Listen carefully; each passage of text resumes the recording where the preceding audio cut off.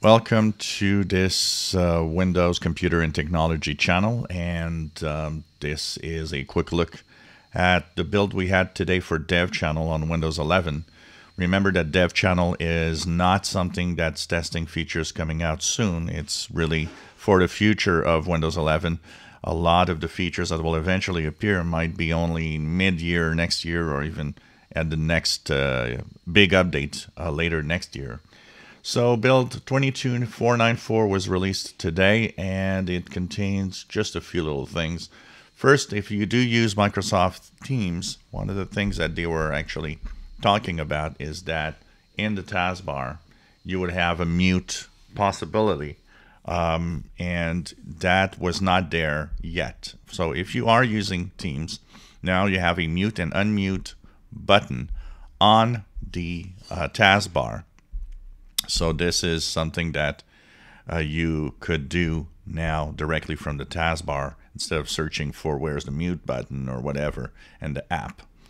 One of the things they're also trying to do is if you use Alt-Tab to view the different options with Task View, one of the things that happens in Task View is the fact that you can actually see, of course, the different task views or the different desktops, and including some of the apps. If you do things like use the options for snap groups, so if you snap together many apps and have snap groups enabled, they're trying a new layout that is going to show you a different way of seeing all the snap groups and the task view.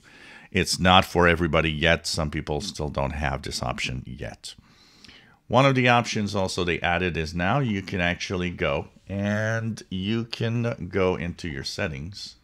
And when you go to the default apps in the settings, you can search for what is the default for a certain extension. This can be sometimes useful, knowing what extension goes with what app. So for example, if I type .mp3, you see here, it actually immediately would tell me, oh, Groove Music is associated with that right now. If I do txt, and it's going to tell me, oh, Notepad is associated with that right now. So depending on what you are going to check out as a extension, it's going to tell you what app is associated with that. And of course, you can change that if you want. So that's one of the things that is to know about. So searching for what app, that search box wasn't there where you had set default applications, you had all of that, but you didn't have any search capability of, what extension goes with which app, which is, I think, kind of nice. They fixed a bunch of things in the File Explorer and the taskbar and the search input, windowing. Some of the settings had problems. So there's a lot of bug fixes also in this build. Install on my computer went very fast. This thing took, I don't know, maybe overall download, install, restart, maybe less than 45 minutes. Even, I would say maybe even less than half an hour, but it was pretty quick. And it works great. I haven't had any problems, any errors right now, no freezes or no problems. These builds have been quite stable. I've used them a lot. I mean, this computer runs pretty much all day, and I haven't had major problems yet.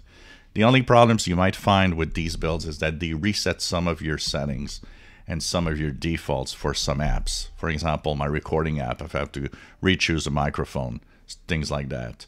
Skype breaks every time there's a new version. So I have to reinstall Skype if I want to use it every time there's a new build. So there are a few things like that, but overall, works pretty well.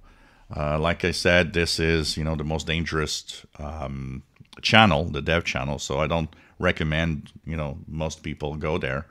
But if you know what you're doing and you like to see the newest stuff, you can check it out there. Although some of the newest stuff and the cool stuff has been a beta channel, which is kind of weird. So this was a quick look at build 22494 for Windows 11. Released today, Wednesday, November the 3rd, 2021.